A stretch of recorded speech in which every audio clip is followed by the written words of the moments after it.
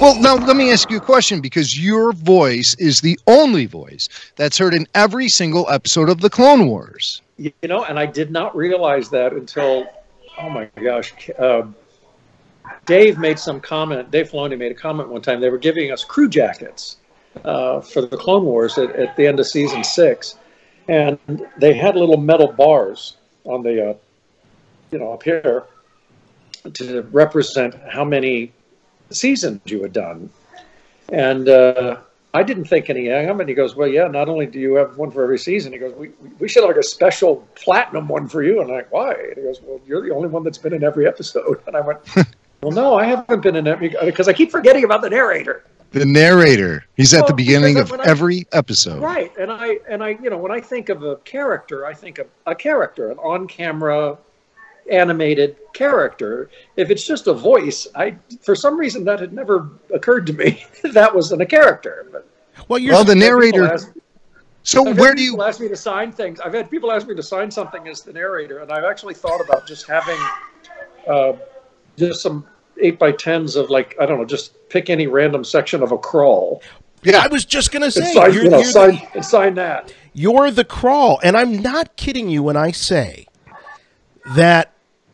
Since the Clone Wars, when I'm watching a Star Wars feature with the crawl, I swear to God I hear your voice in my head when that crawl is going on.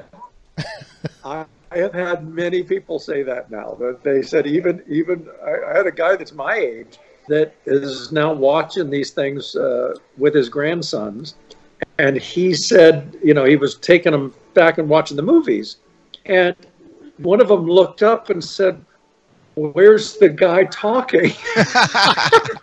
It is a dark time for the rebellion. Oh, well, he goes, oh, well, they don't do that in the movies. And the kid was like, well, that's really weird. How do you know what's going on? And I went, well, there you go. George was right. The kids need the voice. That's right. That's right. We had Ashley Eckstein on the show a couple weeks ago, and she was talking about her little golden book that she had written for Ahsoka. It's about Ahsoka. And I said, it'd be great if you would just, we were talking about reading it to my kids. And I'm like, even better would be if you read it to my kids. So now I'm thinking that you need to read the opening crawl to all the Star Wars films when we're sitting around and watching those. You know what? That's an interesting idea. The only problem with it is they move so slow.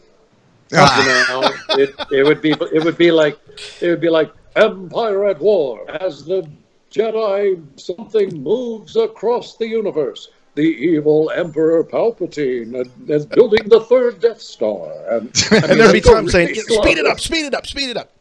Yeah, let's go.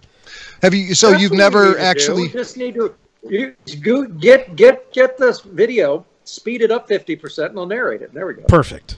Have you ever actually narrated it on a microphone before?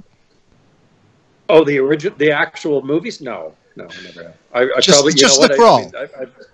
I should do that for fun, just to see what it looks like. But, well, let's do it now. I mean, you got to crawl. All right, here's what I'm going to do.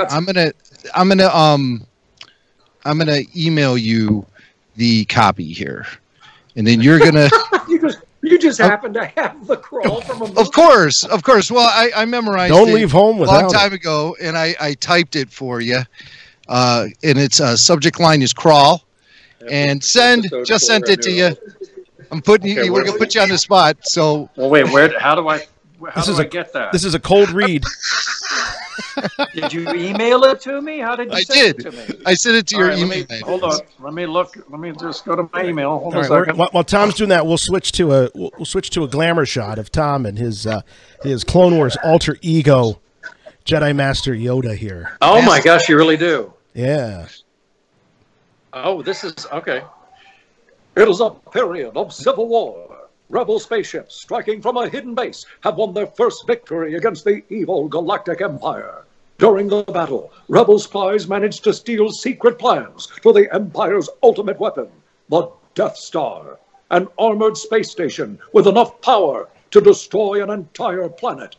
Pursued by the Empire's sinister agents, Princess Leia races home aboard her starship, custodian of the stolen plans that can save her people and restore freedom to the galaxy. Bum, bum, bum. Oh, that was it never sounded better.